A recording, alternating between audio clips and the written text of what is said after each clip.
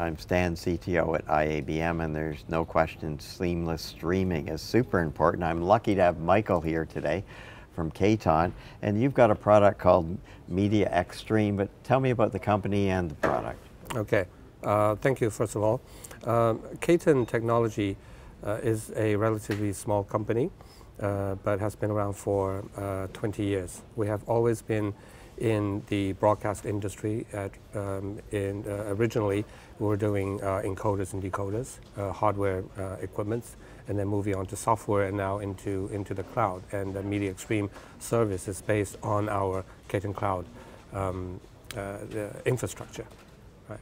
And it is specifically designed for extremely efficient and reliable streaming of high quality broadcast. So this is Media XStream, is it? Exactly. Media XStream service is the service that sits on top of the Caton Cloud. Right. So when you look at streaming, you're doing a lot of live streaming, and the internet's not exactly reliable. So how do you deal with failovers? Okay. This is the core technology that of what we have. So what we have developed is the Caton Cloud comprises of right now over 100 different POPs around the world, and all these POPs are built on top of public internet.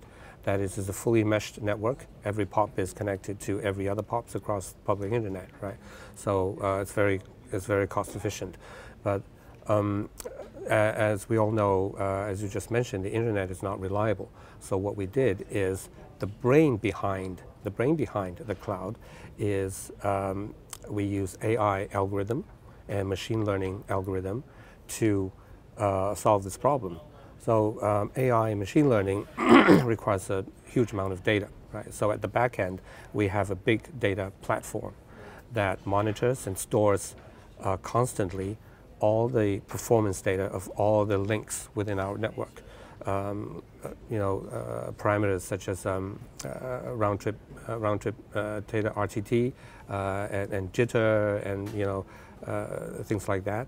And also we record and store all of the BGP data that is used for different ISPs. This is critical for efficient routing because, as you know, the BGP agreement between different ISPs are negotiated based on commercial terms, commercial issues, right? And it takes a big role in deciding how to route packets from one place to another. Sometimes, for example, in Singapore, we got the issue that one ISP would route the data to the United States and back. The quintessential tromboning effect on the internet, and we want to avoid that. Therefore, the BGP data is critical in all of this decision making. So all these become the background data in the big data warehouse, and then we apply machine learning to train them so that for any particular job from A to B, the transmission, the algorithm, the AI algorithm, will come up with the most efficient, top performing paths. And it's not only one path or two paths, it's actually a graph that consists of dozens of potential paths with top performing links. Okay, and while the data is transmitting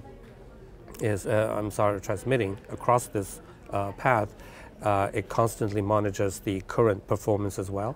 If it finds any other link that is better performance, faster, it dynamically switch to the better link. Or if it hits any bottleneck, for any reason there's a congestion, slowdown, right? A slowdown, it switched dynamically, right, to a better path. So therefore, it's like water flowing down a river. When it hits a rock, it naturally diverts to another path, and it hits another block, it naturally diverts. The traffic never stops.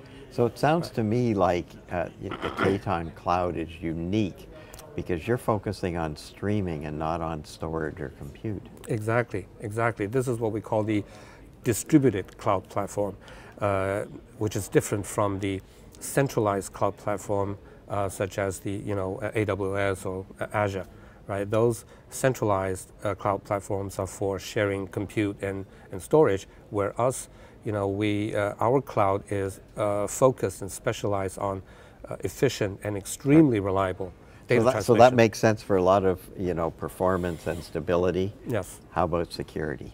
Security will apply the standard security on top of the link. With the protocols on the link. In the link we have our version of protocol called CTP, the Caton Transport Protocol, which is I would say fundamentally similar to SRT, because all the engineering that goes behind the FEC and is similar, but and we apply the industry standard security on top of it, right? So and on top of that we have our transport layer security as well, so that we have the stream ID, unique stream ID, that goes on top of it, so that we make sure that only the designated receiver can receive it. So for example, we do a lot of live event broadcasting to movie theaters. We broadcast these stage performances, concerts, to hundreds of movie theaters across the world, and we have to make sure that only the right theater receive the right content. So this is all protected through the industry standard security protocol, as well as our transport layer protocol. Well, Michael, it sounds like you're ticking all the boxes correctly, but you even done some extras on the side there. Great chatting with you today. Okay, thank you.